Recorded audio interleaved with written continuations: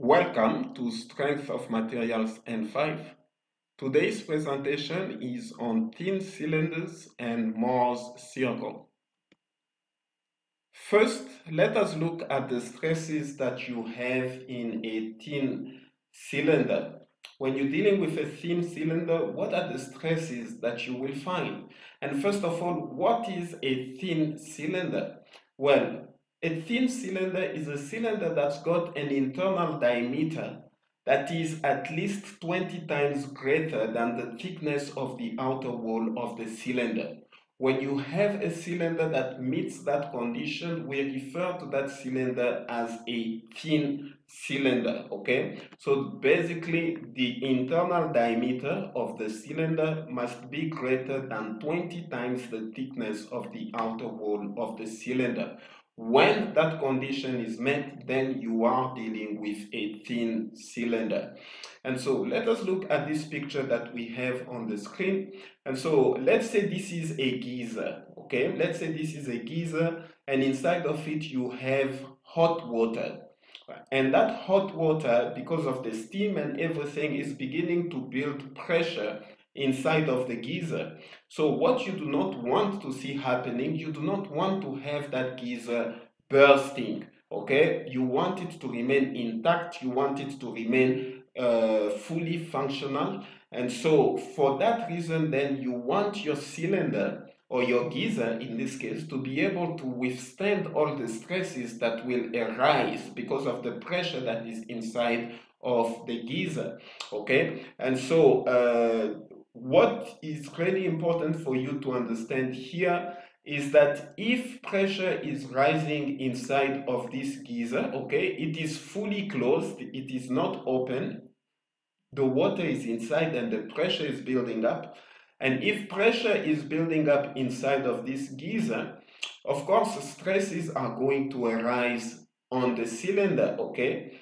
And the place where you will record the highest stresses will be where you have joints, because it is the joints that are keeping the geyser as one, okay? And so when there is pressure, it is these joints that are taking the stresses that are arising due to the pressure. And so for the sake of this module, there are two types of joints that we're going to study. And the first one is what we refer to as the longitudinal joint, okay? Because it is along the longitudinal line here. As you can see here, this line here is a joint, okay? You can imagine that maybe this geyser was welded here, okay, when it was being built. So to join it in one piece, they welded it along that line, okay? And this is a longitudinal line, and so therefore this joint here is a longitudinal joint. And then it was also welded around like this, okay, so that they could make it into one unit. And so the joints along this line will be referred to as the circumferential joints, okay? There can be many if they used, maybe many rivets to join it. But if they welded it, then you can just look at it as one joint. But that's not really important. What I want you to understand is that the stresses will arise where the joints are. That is where you will have the highest stresses, because if ever this geyser was to burst, it will burst and break at the joints, okay? So you have two types of joints. First, the longitudinal joint, and then you also have the circumferential joints. Okay, so these are the two types of joints that you have. And as you can see in the picture, on the longitudinal joint, the type of stress that you have is the circumferential stress, okay? But on the circumferential joint, the type of stress that you have is the longitudinal stress. So do not get confused about this, okay? I repeat, on the longitudinal joint, the type of stress that you have is the circumferential stress. On the circumferential joint, the type of stress that you have, as you can see, the direction of it is the longitudinal stress, okay? That's the stress you have on the circumferential joints. The stress you have on the longitudinal joints is the circumferential stress. You can see the directions, okay? This is the longitudinal direction. It's the same direction as that line. However, if you look at it, you will see that this stress will occur on the circumferential joints. And then on the longitudinal joints, the stress that occurs there is the circumferential stress. Okay, I hope that is very clear to understand. And so now I am going to give you equations that relate to these stresses. And so first, let us begin with the longitudinal stress on circumferential joints. Okay, so that is the equation that we will end up getting. But before we get there, we need to know the longitudinal force that is acting on circumferential joints.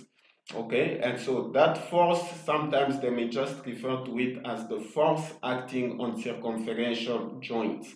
Okay, I have seen many times in exam questions, they will ask you to calculate the force acting on circumferential joint. They will not say the whole thing, the longitudinal force acting on circumferential joint. They might not say it like that. They may just say the force acting on circumferential joint. It's the same thing, okay? And the equation for it is that. And then after, you also have the resistance force for circumferential joints, okay? Because you have a force that is acting on the joints, but you also have a resistance force for circumferential joints, and that force is given by this equation here, okay? And what you see here, sigma L, is the longitudinal stress. And so if we want to find an equation for the longitudinal stress, then the equation for the longitudinal stress is this one. Okay, so we basically make this equal to that, and then we account for the efficiency of the circumferential joint. Okay, in some of the questions they may not give this to you, but in other questions they will give it to you, so you will need to plug it in this equation. But if it's not given, then this value is 1. Okay, very important. No efficiency, then put 1 here. Right, then let us look now at the circumferential stress on longitudinal joints, okay? And here, first of all, we need to look at the circumferential force acting on longitudinal joints, okay? And sometimes they may just refer to this one also just as the force acting on longitudinal joints.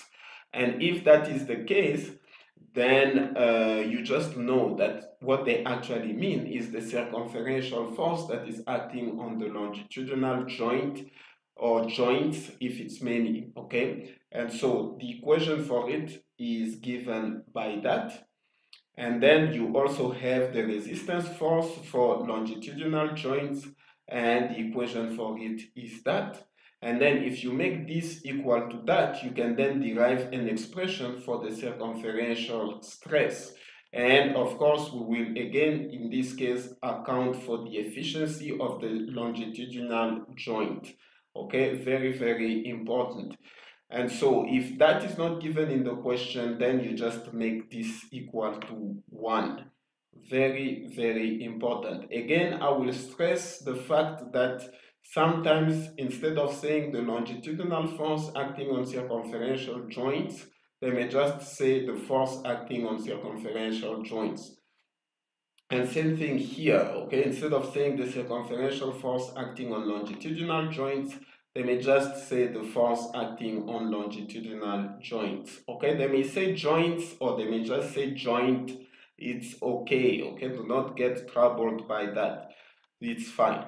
And so that is very important for you to know. I remember my students, when we were doing an internal test at the school, they asked, in the question it was asked to find the force acting on circumferential joints, and then the next one was the force acting on longitudinal joints.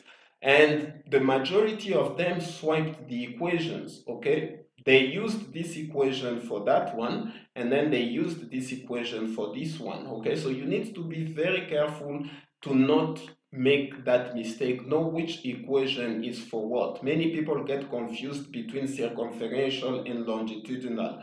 So you need to maybe pause the video here and make sure that you have understood and memorized these equations. Okay, very, very important.